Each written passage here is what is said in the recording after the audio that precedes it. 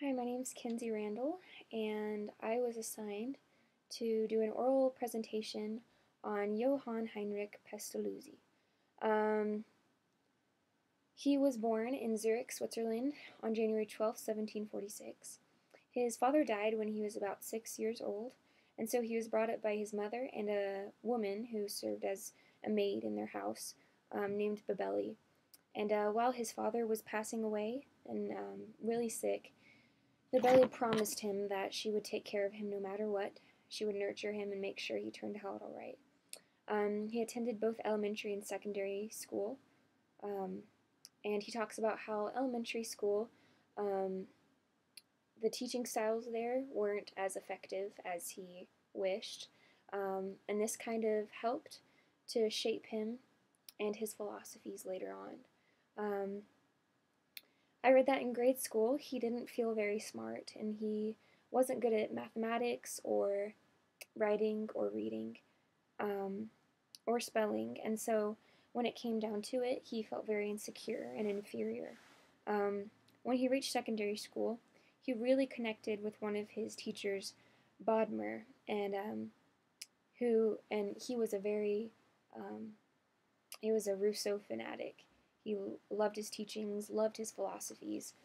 Um, he felt like Bodmer really understood him and really connected with him. And that's when he realized that he could learn not only out of books, but from personal experiences, and those would teach him life lessons that would last forever. Bodmer was the founder of the Helvetic Society, and it was a radical political group who sought after the advancement of freedom. Johann became a very active member when he was 19, and this kind of wasn't a good thing because he was suspected for help freeing an author of a very controversial paper that was against the government. So therefore, they arrested him, and he was arrested for 3 days. But he was later proven innocent, so it's okay. But he had some trouble, a lot of trouble, throughout his entire life with that. Originally, he went to school to be a minister, but soon realized that that wasn't for him. Therefore, he went to try to go into law, but because of that whole experience and his involvement with the Helvetic Society, the magistrates wouldn't let him. So he decided to become a farmer and went into agriculture. In 1769, he married a girl he had grown up with named Anna, and they had a son named Jean-Jacques, and he kind of was named after Rousseau because Johann really loved Rousseau's teachings and really admired him as a person. Um, he studied Rousseau's teachings and philosophies, of course, and from this, his book Emile came about, and he started teaching his son from these teachings. And as he was teaching his son, he then wrote his own book because he noticed that it did work. And so he was comparing and contrasting his book with Rousseau's book, Emile. As he tried to pursue agriculture throughout the years, it didn't really work. So he turned it into an industrial school, and he enrolled students who were poor and orphaned.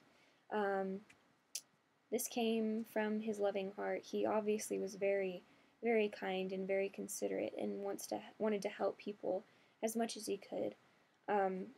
This meant that the children could pay for their education by working. So, as this idea it was a good idea. It just didn't really work out, and the orphanage school closed very soon after, in 1780, and he almost lost everything, but it was a good experience. After that, in 1781, he wrote a book called Leonard and Gertrude, and then soon after that came How Gertrude Teaches Her Children, and that affected many writers, and people still use it today. It's very interesting. In 1798, the government asked Johann to take charge of an orphanage in Stans, and it was a city who had gone through lots of turmoil and trouble. And of course, he was the first to jump to the gun. He wanted to help as much as he could and affect as many lives as he could. And though he had lots of love in his heart and he went there with good intentions, for some reason, the people of the town believed that he was there from the government to oppress them, and they didn't like it. So, though wasn't treated with respect, he still treated the children of the orphanage with love and kindness, and made a big impact on their lives. The orphanage closed soon after, and he had to leave and couldn't come back. Between 1800 and 1804, he worked in a school in a town called Bergdorf, and then that school soon moved to a place called Everton in 1805. And there he taught until he retired in 1825. So that kind of shows you the kind of person he is. Though he had been through so many difficult experiences and had tried so hard to help people and love people, and it just it didn't work out ever. Um, he still tried his hardest, and he still treated people with love and respect like they should be. Um, I thought this was very interesting because it really shows how his personal experiences had really affected his philosophy, because he had been treated with such love and kindness growing up with two women raising him. Um, he was really affected and really wanted to treat people with that same kindness. His philosophy of education was based on the realist theory that tangible things are considered primary and ideas are secondary. He believed in sensory learning, which is hands on learning, and believed that it was the best and most effective way. Um, he believed that the role of a teacher was to develop each child and to unlock their true potential, which I think is really cool because um, he said, "You plant a tiny seed in the ground, and in that seed lies the whole nature of the tree."